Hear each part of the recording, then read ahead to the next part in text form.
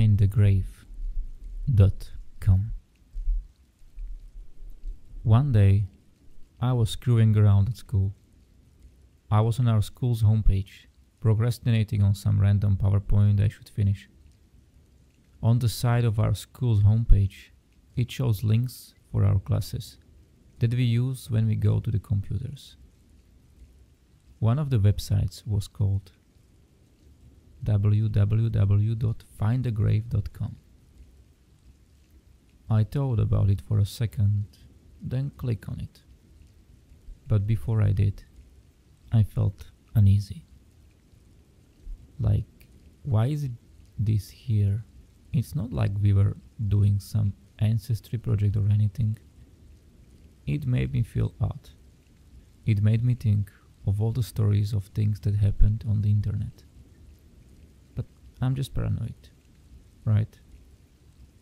The website was rather simple. The owner obviously did not care whatsoever about how they were putting things together. It was a mostly white page, laid out evenly with many links.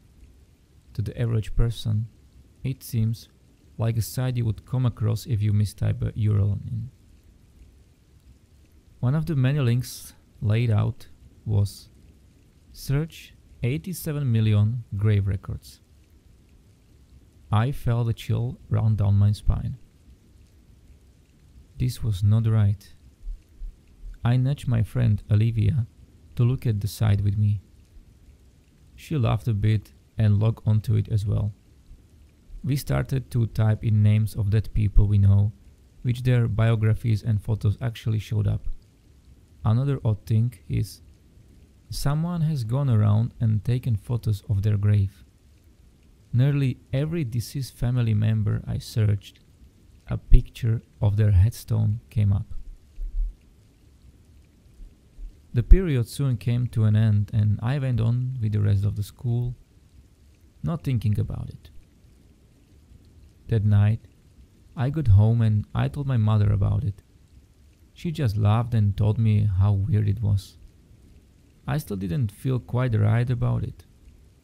Who in their right mind would go around and take photos of random people's graves?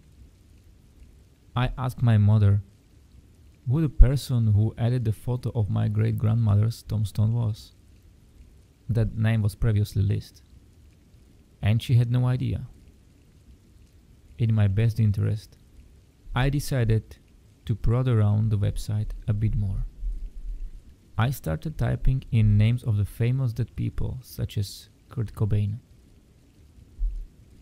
There was a feature on the website where you could leave virtual flowers on the grave, which was kinda thoughtful in my mind, but the entire concept of this is still unsettling.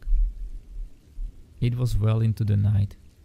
All of my internet friends had gone to sleep, but I had drunk an entire liter of Coke before I thought I should sleep, so I was awake and curious.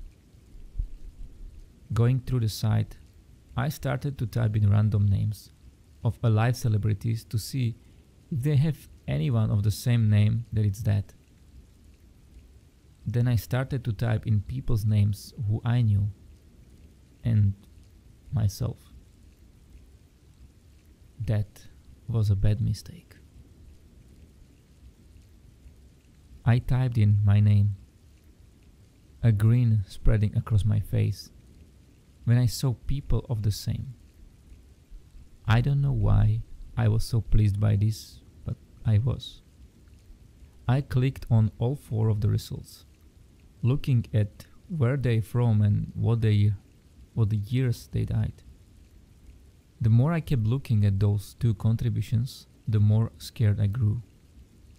I should just shut the laptop as soon as I realized that all the dead with the same name as myself were in states surrounding my own.